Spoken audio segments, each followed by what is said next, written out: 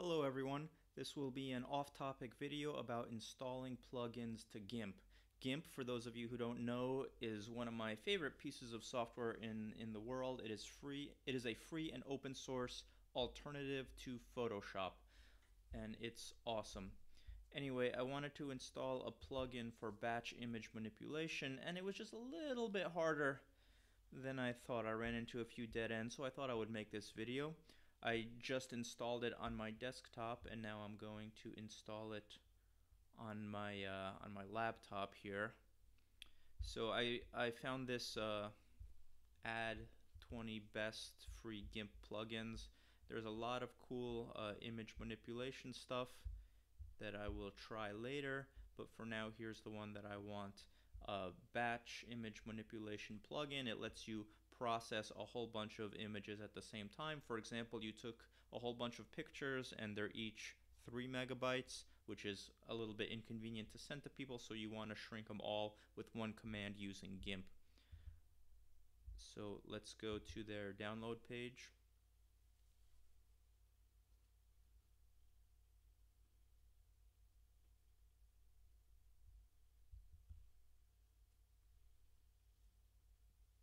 Here we are. I don't know why that took so long. Installer for Windows or download sources. We will go to download sources.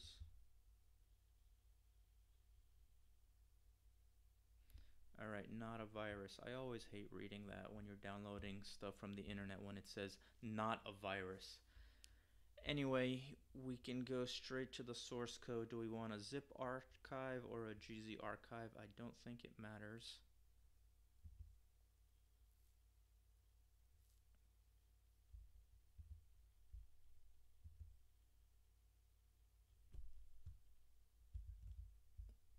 Okay, it has downloaded, so let's open this out, drag the file out, and we don't need that anymore. Alright, so you may get here, this is the non-technical person may get this far, and then you see this big file, and it's like, great, what do I do here? Big file with its own file structure. Oops, I didn't mean to zoom there.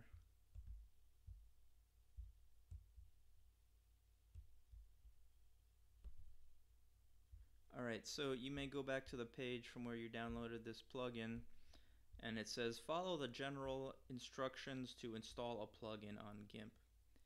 And you'll be like, great, that's exactly what I want. General instructions to install a plugin. Alright, finding. This also does not do much to install your confidence. If you follow this link, it's kind of a dead end.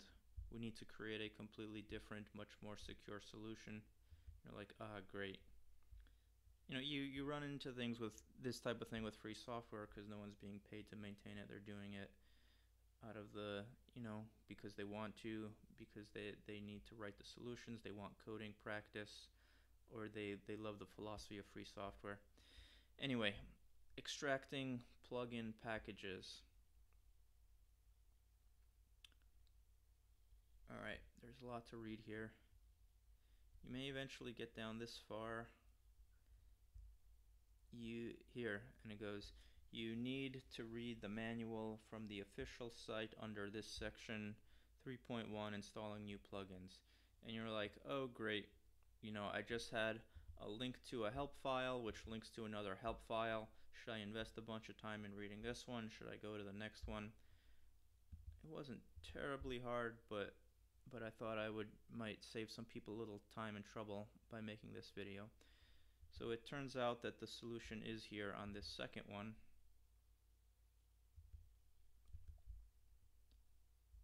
And it says plugins fall into two categories. Small ones who are distributed as single .c files. I don't think that's true anymore. I think now they're more Python files or different script files which you just drop into your GIMP directory.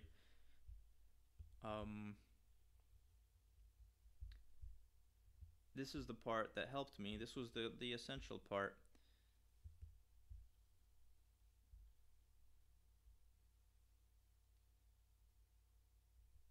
Oh no, this was the essential part right here, pardon me.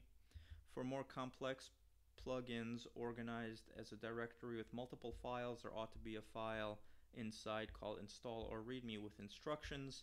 If not, the best advice is to toss the plugin into trash and spend your time on something else. Any code written with so little concern for the user is likely to be frustrating in myriad ways.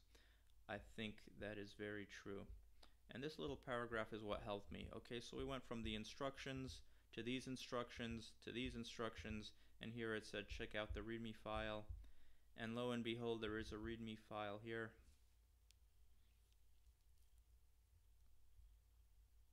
And these instructions do actually work.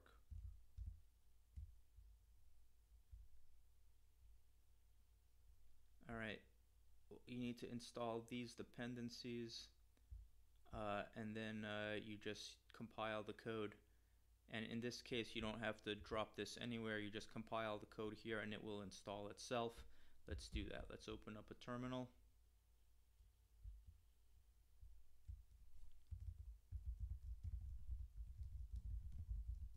Lib gimp 2.0 -dev lib cre2dev.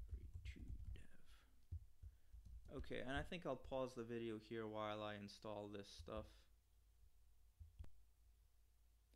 Alright, so those libraries installed, and next thing we want to do is get ready to do make and make install. That's if you're the only user on your computer. If you have a bunch of users, or if you don't want you want to give user by user permissions, then you do this part here.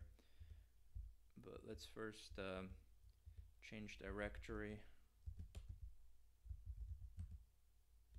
And what did I call that folder? Gimp plugin. Alright. So that's this same folder here. Now before I do sudo make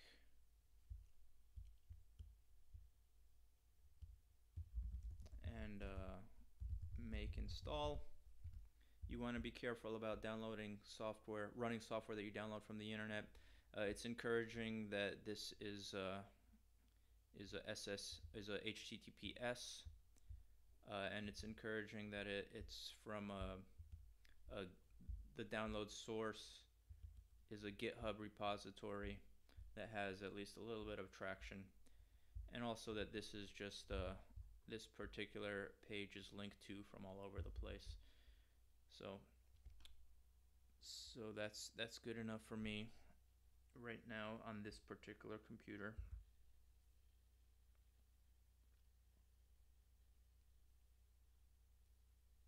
So when I ran make and make install on my desktop computer, I got a whole bunch of warnings and I thought it might not work, but in fact it did. I expect the same thing to happen here. We don't need this readme file anymore. And we don't need that.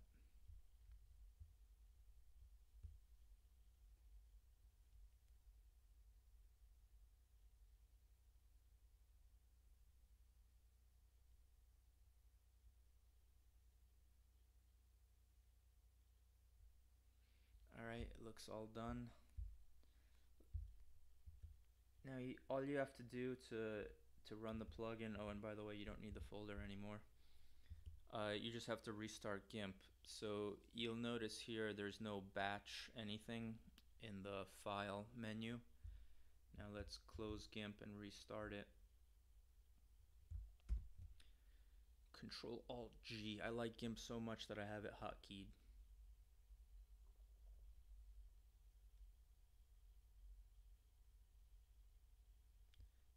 And if you're wondering what file system this is, it is Xubuntu or Xubuntu. I love having desktops horizontally arranged, and that's very easy in Xubuntu. I kind of got addicted to it, to this layout. It's the way I think now. Alright, GIMP has restarted, and lo and behold, we now have this batch image manipulation option in the menu. Let's test it out real quick. Here you add manipulation sets. So let's do a resize. There's percentage. Can you resize to a pixel setting? I'll set exact pixel size, width only. Perfect. So we'll make them all 800 pixels wide, and it'll do a proportional site automatically. Okay. Let's add images. Desktop. Clip art. Alright, we added all this clip art. And I think that's it. Oh, the output will be desktop.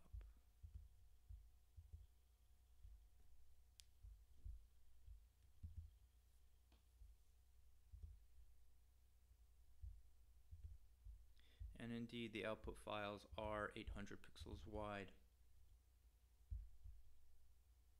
Oh, it didn't do a proportional. I must have said it wrong, but I think you get the idea. Allow stretching. I should have selected preserve aspect ratio, but you get the idea. That is how you add the batch image manipulation plugin to GIMP. And now that we know how to add plugins to GIMP, you can look at all these awesome plugins. Some of them look really cool, and have fun and learn to be a little bit more powerful with our tools. Have a great day, everyone.